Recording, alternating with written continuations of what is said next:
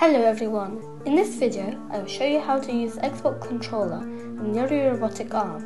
First of all, open Niryo One Studio and in the settings enable joystick. Then you can connect your controller.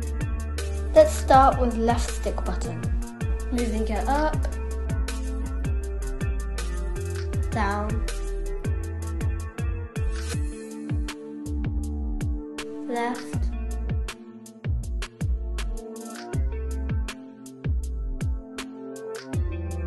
and right.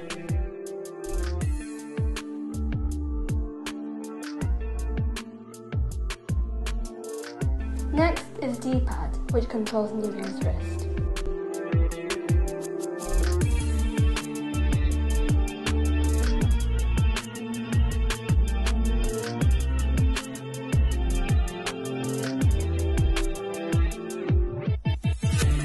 With the right stick button, we can control Niryo's shoulder.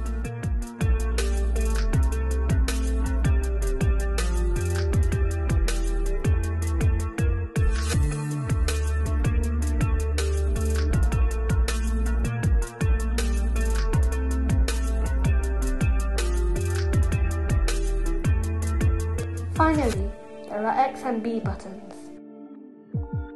By pressing red B button, you can close the gripper. Blue X button opens the gripper. Let's see in action.